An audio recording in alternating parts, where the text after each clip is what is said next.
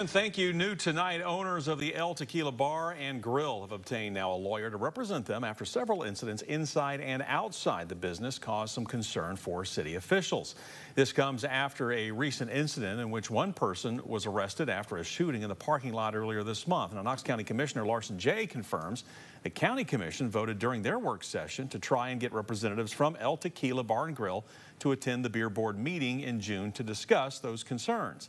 Well, today, attorney T. Scott Jones gave us his statement on taking on the case. He says the business is, quote, entitled to the same due process as any other business operating in Knox County, Tennessee.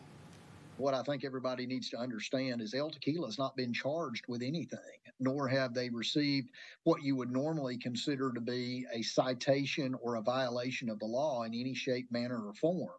So we can certainly understand and empathize with the concerns of the beer board and particularly county commission relative to the matter. But as Tequila stands here, we're merely appearing as a courtesy to the beer board. We've not been, quote unquote, summoned to respond to any actual particular allegations. Again, the next beer board meeting is set for June 20th at 4 o'clock.